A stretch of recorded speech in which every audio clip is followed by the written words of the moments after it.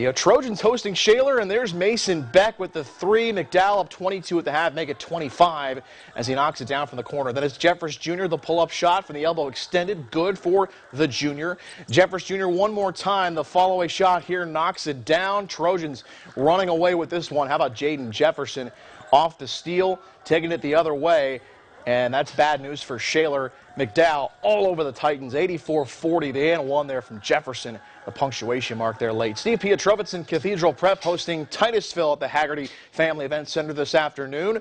Rockets hanging tough, down a point at the half. Elijah Perez penetrates, kicks to the corner. Willie Colon, no, not that Willie Colon. He had 10 for Titusville on the three-point knockdown there. Good ball movement from the Ramblers. Liam Galla finds a slashing and scoring. Michael Lucarati uses the left hand. He's not losing, though. Prep down one. Elijah Colon on the other end. The finish off the window. He had 18 points. Guy Anthony with 10 as well for the Rockets. Here's Alfonso Pickens to Lucarati for two more of his 21 points to lead Prep to the big win, 67-52 over Titusville. On the Lewis